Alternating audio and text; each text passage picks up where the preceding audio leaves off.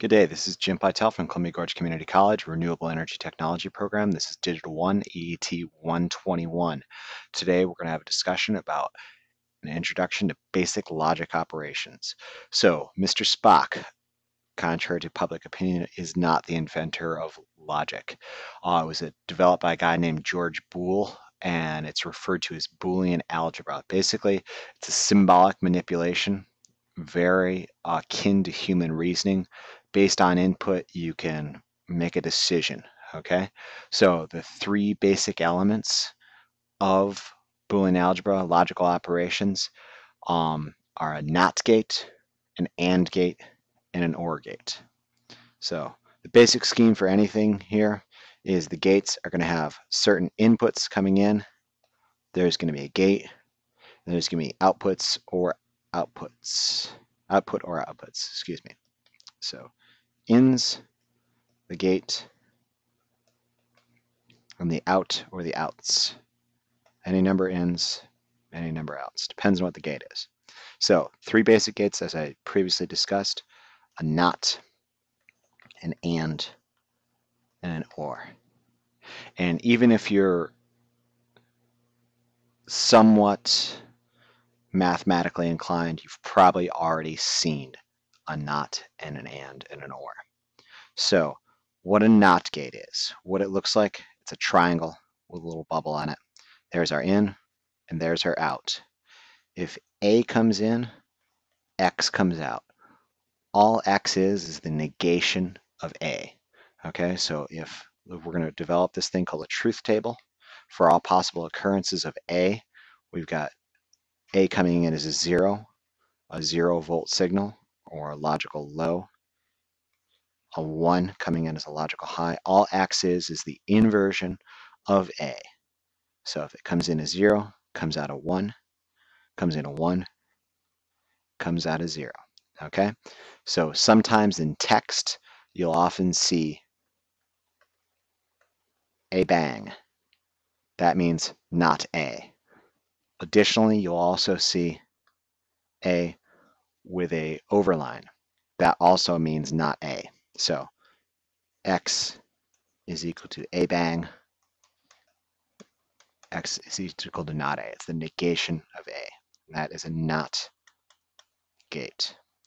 Think of it, it's just opposite world. A comes in and it comes out X, which is the opposite of A. Okay, so AND gate. Oops, first spell it right. An AND gate looks kind of like this. Semicircular with a flat on one edge. You've got two inputs.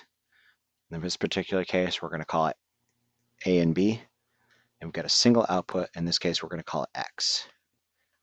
AB, X. So for all possible occurrences of A and B, so our 0 and 0, X is going to be a 0.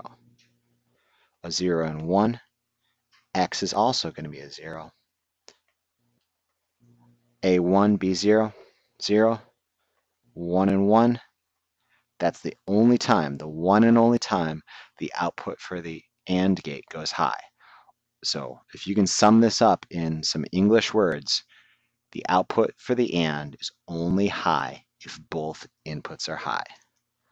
So output high only if both inputs are high. Okay, so our third gate, our OR. Our OR, it also has two inputs going into it. And it's got this semicircular curve and this pointy little thing here. And that's a single output X. Given the truth table for all possible occurrences of A and B, and our output X.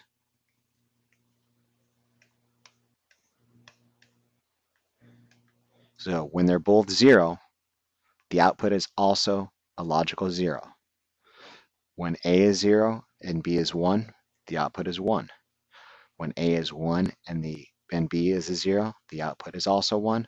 And when both inputs are 1, the output is 1. So we could easily summarize the operation of an OR gate as the output is high if any input is high. Okay? Okay, so these particular gates here, these three particular gates, the NOT, AND, and OR, while not impressive in and of themselves, they can be combined to form more complex systems. They're the basic building blocks for some of the logic functions we're about to discuss in the next lecture.